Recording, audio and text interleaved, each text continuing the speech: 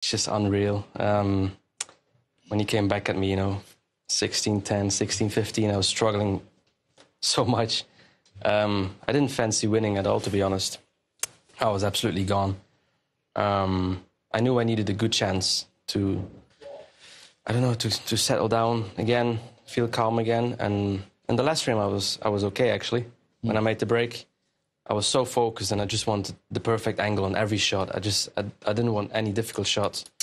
The first pink was quite difficult, I potted. But apart from that, my cue ball was quite good. And it was such an intense relief to get over the line. It's crazy. Can I ask you, when you potted frame ball, what was going through your mind in that moment? Yeah, just a lot of things, all the stories I heard about myself, about not being good enough and things like this, but also the positive thoughts, like my family's here, my best friends are here, my girlfriend is here, and it's just an unbelievable moment for me. It's so special. And if I would have lost that, I would have felt so bad for so long, which I normally don't do. But yeah, I had so much pressure on myself, and there was only one way, and that was winning today.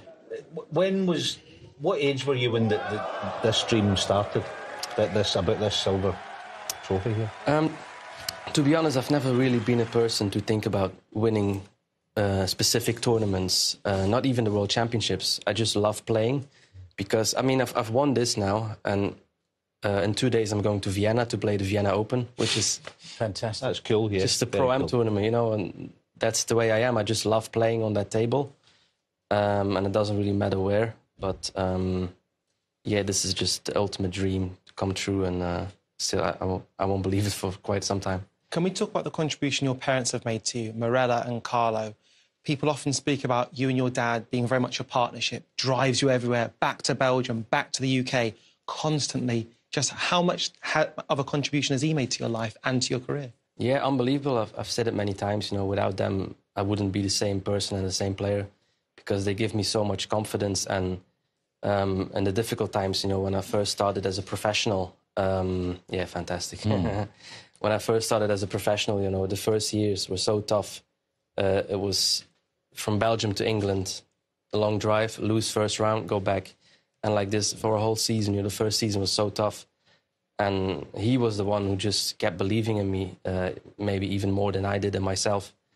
And yeah, that's just so fantastic for him. I asked Jimmy about coming back as a... Sorry, Jimmy, go ahead. No, I was just going to say, when Mark Selby come back at you, because, we know how brilliant he is and what a fighter he is, you hit quite a few balls thick. Yeah. And then you made a fantastic 50 break to get to 17. You went outside, regrouped, reset, and you looked quite calm in that last frame. Yeah, at the interval when it was 16-13, I said to my team, I said, I just need that 17 on the board. Yeah. Because I know if I just need one frame, then I'm at my absolute best most of the time. And yeah, it's always in those situations I get the best out of myself. So I just needed that 17, and then I knew I was going to be fine. I tell you what, you've done it in style from start to finish, from day one to today. Yeah, that's incredible stuff. That's the most pleasing part, maybe, because play it your way. Yeah, exactly. Could we talk about how tough it's been, sort of? I've known about you for a very long time. People talk about your talent. You came here in 2012 for the very first time. It took a long time to get across the line. But the pressure on your shoulders, Jimmy had it himself, coming here as a teenager. How tough has that been? Yeah, to be honest, not that tough, because I'm not a person that lets it get to me. But yeah, just this World Championship has been very tough for me, because I've never won a game here. And this year I came here just wanting to win one game, and now I've won the championship, which is crazy. But yeah, it's been a difficult road for me. But I've had some great moments already in my career. I'm only 28, and there's still a long way to go, and I still enjoy playing as much as I ever done before. And this is the perfect result for me to go further in my career, I think. You were already a big star in Belgium, Luca. What's this going to do for Belgian and European mainland snooker? It's going to hopefully explode, I would imagine. Yeah, it's definitely going to explode. I would never imagine it to be like this. because, I mean, the newspapers were all going mad and so many people texting me. It's been absolutely crazy. And now that I've won it, I don't know what's going to happen, but it's going to be so fantastic. And yeah, I'm so proud of myself for holding myself together in this situation, because I was under so much pressure, because I just wanted it to happen for Belgium and for Europe and for snooker in general. And I'm sure Dills and Stockholm will be very proud of you, isn't you're putting them on the map. It wasn't a place I was aware of, apart from in reference to yourself. Now, the world champion comes from there. A small population, 20,000 people, but you're the proudest export. Yeah, that's where I was born, in Dilse. But I moved to Maasmechelen for maybe 10 or 15 years now, so it's actually Maasmechelen, but it's very close to each other. And yeah, unbelievable. Could you possibly give a message? Because obviously, I take it it's Flemish that you speak. Flemish, yeah. Just to the camera there, for anyone who's watching at home, because you're a sport, it's pan-Europe. You are now the first mainland European champion ever at the Crucible. Would you like to give a message in Flemish to your people? Yeah.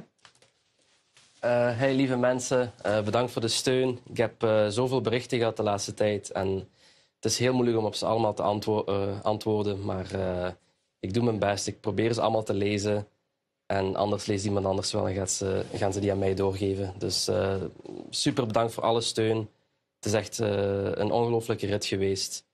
En ja, fantastisch voor jullie ook. Dit is echt voor mijn fans die altijd in mij geloofden. En ja, hopelijk nog veel die eraan mogen komen. Fantastic. And I have to say, this is going to surprise you a little bit. My Flemish isn't that strong. What did you say? I just thank my fans, because, I mean, they've been so supportive the last few days. Awesome. And yeah, it's crazy to be, you know, the only top player in Belgium. Obviously, we have Ben Mertens and Julien as well, which is great for the game. But yeah, I feel so much support, and it feels like everyone loves me, and that's just a fantastic feeling. And it also puts a bit of pressure on, because you want to do well for them as well. And so yeah, this is the perfect moment.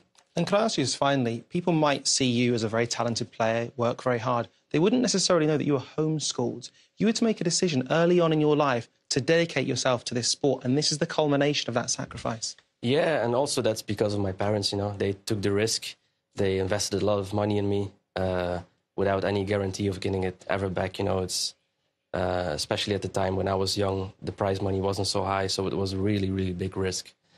And yeah, I mean, it's just unbelievable. And it's the same with Ben and Julien. Their parents are the same. They also took a big risk, and hopefully for them it's going to work out as well. And yeah, that's what you need in sports, you know, a good team around you. Your dad's one of my favourite people on the tour, because I was telling these guys before you come in, and he's just one of those quiet, cool guys around, isn't he? He's just genuine. Yeah, oh, absolutely. He doesn't try to be anything. He just not. pick the balls out, and you say, "Oh, Luca's going all right." Well, he's one of those, isn't he? Just a cool guy. Yeah. He Fantastic, is, yeah. And so in 11 and a half months' time, when you're back here, is the plan going to be party, have a few cocktails, and 17 minutes practice? Because that seems to be the formula that works for you. Yeah, it's a crazy story, but normally I'm not like that, to be honest. I've been quite dedicated, actually, in my life. I used to be quite fit and run a lot and practice every day. And this was just something different. It's not going to be like this forever. And but it's a fantastic story, I think.